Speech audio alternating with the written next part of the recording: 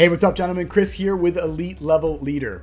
In this episode of Business and Barbells, we're going to begin right here in the boardroom with a business building and growth strategy. Then we'll head over to the Battleground where I will demonstrate a fitness training tip and provide you with a daily workout. So let's get started right now.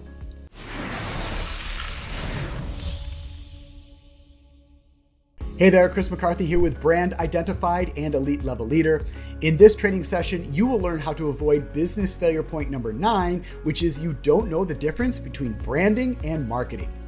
Branding and marketing are two separate but closely related concepts. Branding refers to the overall strategy and identity of a business, including its values, purpose, and messaging.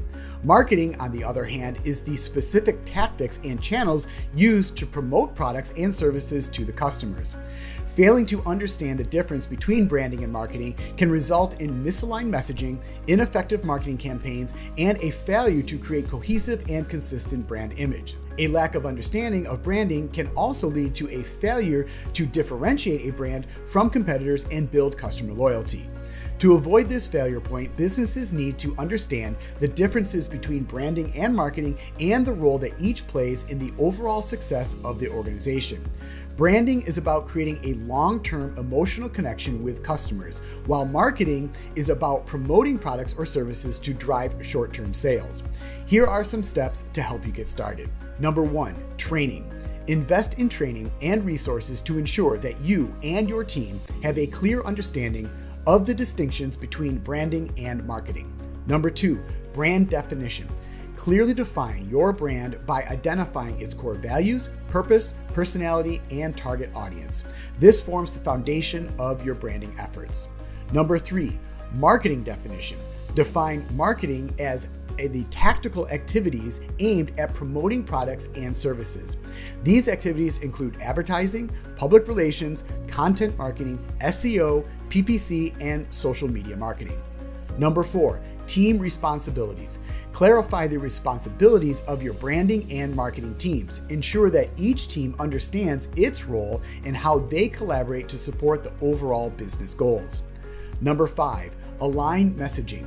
Ensure that your branding and marketing messaging are consistent and complement each other. Your marketing efforts should amplify your brand's core values and messages. Number 6, brand building. Understand that branding is a long-term strategy aimed at creating a strong and enduring emotional connection with your audience. Number 7, marketing objectives. Recognize that marketing focuses on achieving short-term goals such as increased sales, driving website traffic, and generating leads. Number 8, develop brand guidelines. Create comprehensive brand guidelines that provide clear instructions on how your brand should be portrayed across all marketing channels and consumer touchpoints. Number 9, know your audience. Understand your target audience's needs, preferences, and pain points. Tailor both your branding and marketing strategies to address these aspects effectively. Number 10, consistent branding. Maintain consistency in all your branding elements, including logos, colors, typography, and messaging, to ensure that your brand remains recognizable and trustworthy. Number 11, performance metrics. Establish key performance indicators for both branding and marketing efforts. Regularly track and measure the impact of each strategy and refine your approach. Number 12, seek expertise. If you're uncertain about the distinctions between branding and marketing, consider consulting with branding and marketing professionals who can provide guidance tailored to your business's specific needs. Number 13, continuous learning. Encourage a culture of continuous learning and adaptation within your organization. Stay updated on industry trends and best practices in both branding and marketing. By fostering a clear understanding of the differences between branding and marketing and their complementary roles, businesses can create a cohesive strategy that builds a strong brand identity while effectively promoting products or services. This alignment enhances brand recognition, fosters customer loyalty, and contributes to sustainable business growth. That is all for now. I'll see you back here in the boardroom for your next business strategy session. And to continue your training, be sure to visit brandidentified.com or elitelevelleader.com to learn more about our services and complete training programs.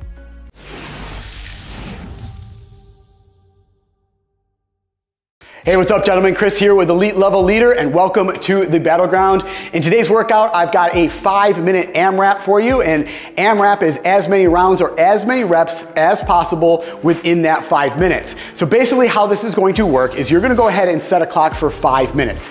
Now within that 5 minutes, we're gonna repeat a sequence of movements for that 5 minutes. Once that 5 minutes is up, you're gonna go ahead and rest for 1 minute. Then after the 1 minute rest is up, we're gonna go ahead and repeat that same sequence of movements for another 5 minutes, rest for 1 more minute, and then do a third and final round of that 5-minute AMRAP. And then once you've completed that, the workout is complete. So basically, with the rest in there, it makes up for a 17-minute workout. But like I said, this is an AMRAP. It starts with 5 minutes, so set that clock. And it starts off today with 9 pull-ups. So you might have a pull-up bar like I have mounted to the wall here. You might have a pull-up bar that's mounted in your doorway. I also have a couple options for those of you who are unable to do an unassisted pull-up, but I'll get to those. First off, we'll talk about the standard pull-up position here. So palms are gonna be facing forward here, a little bit wider than shoulder width apart. You're gonna go ahead and jump up on that bar, pull your chest over the top, or your chin up over the top, all the way down, all the way up, and you do 9 of these pull-ups.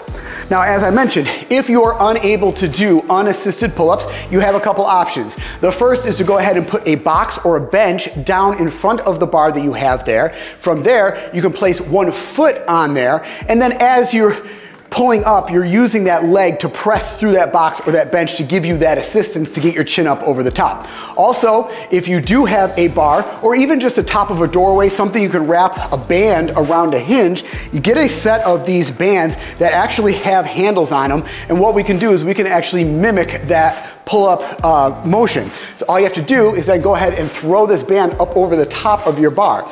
Now, depending on the height of your bar, you might need to get down into a kneeling position, or in my case, a seated position, but it's the same thing we were doing before. So palms are facing forward here, a little bit wider than shoulder width apart. You're gonna go ahead and pull those bands down to your palms, your hands go down below chin level, all the way up, and then all the way down.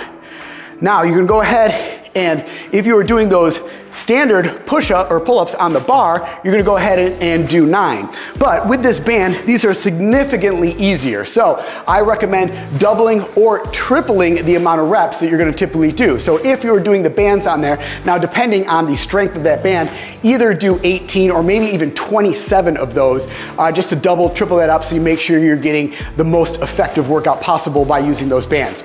Now, after you've completed your 9 pull-ups, now what we're gonna do is move on to 12 dumbbell thrusters. So we've done thrusters here before in the past. I'm gonna go ahead and grab 2 dumbbells here. First off, I'm gonna go over the movement standards by setting these dumbbells down here on the ground. Now, the dumbbell thruster, we've gone over this before. It's a very fluid motion. So basically, you're gonna have 2 dumbbells in a front rack position. From this front rack position, you're gonna go into a full squat. You're gonna come out of that squat, press the dumbbells all the way up overhead, all the way down, all the way up. But you'll see it's a fluid motion. I'm not bringing the dumbbells down, pausing at my shoulders, and then going into the squat. I'm also not standing up, pausing, and pressing them up overhead. You wanna use the power and the strength of your lower body to generate that momentum as you're coming up over the squat to start to press those dumbbells all the way up overhead. So I have these 2 dumbbells.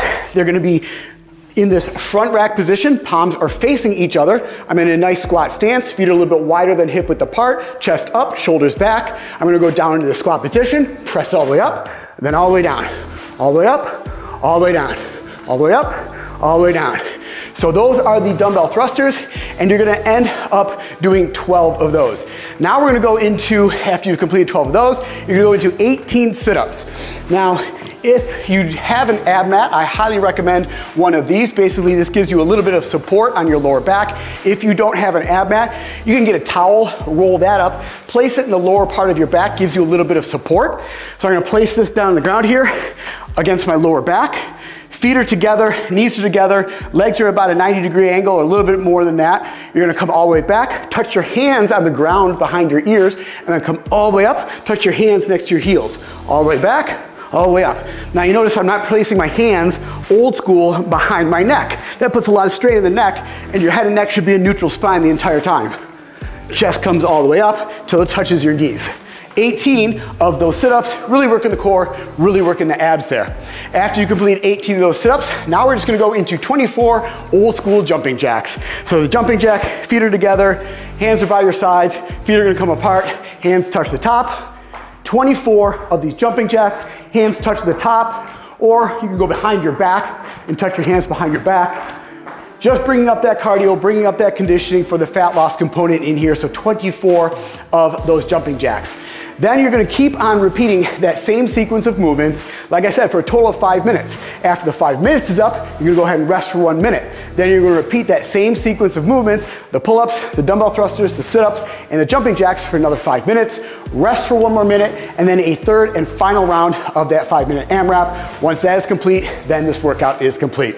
All right, guys, that is the workout of the day. I'll see you right back here in the Battleground for your next workout. And as always, make sure you check out EliteLevelLeader.com for more training programs and to enlist today.